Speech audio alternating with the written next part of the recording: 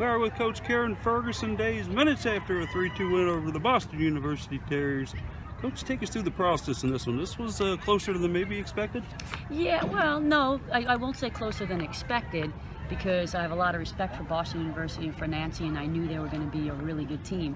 I thought we scored 2 really good goals. I thought we set the tone physically and with our ball speed in the first half, and then got really proud of ourselves and didn't come out in the second half and do what we should have done.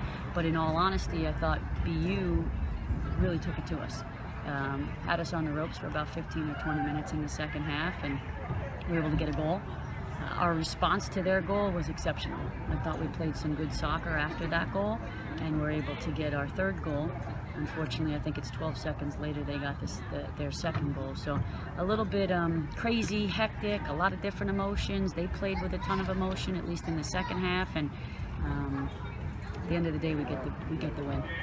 They did have a rapid respawn on both those goals, but they seem to have a very, very interesting substitution pattern, like they would just empty the kitchen sink on you at times. No, yeah, they've got a lot of players, and why not try them out, right? So that's a team that's slated to win the Patriot League, has been in the NCAA tournament 15 years. So they come and play an ACC team. They've got nothing to lose, so play everybody. And they were exceptional. They were really, really good. So I think that was a great game plan by Nancy, and they're very good off of set pieces, and I think they're going to win a lot of games moving forward. 3 new players started for the team tonight: Gabby, Amina, and Taylor. What did you make of the performances? I thought Gabby did a really good job with her spacing behind our back four. A lot of times their through balls, Gabby was connected to our back line and just completely eliminated any of their attack. And she did a really good job with crosses, holding crosses, and she's also very, very vocal, which is good. Amina's special. Amina's a different kind of player. I don't coach Amina, I just kind of let her go and do her thing. Would have liked to have been able to get her a sub in the second half. I probably missed the boat on that a little bit, but she's for sure special. And then TK is playing wide at the back for us in place of Shelby.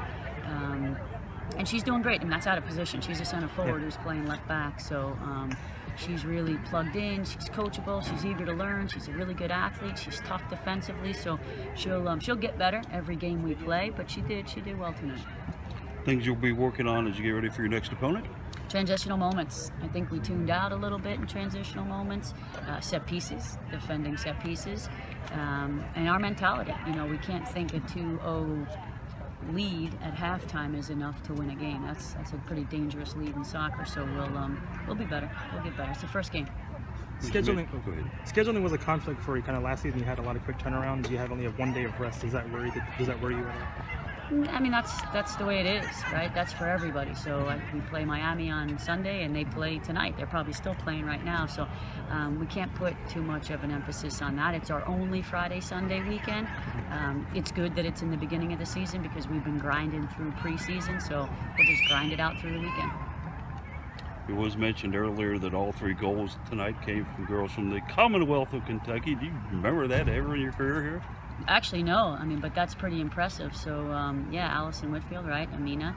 And then, which Brooklyn's goal was special. I mean, the goal was nice, but the first touch was even better. So that's pretty cool that all 3 kids are from Louisville, from Kentucky.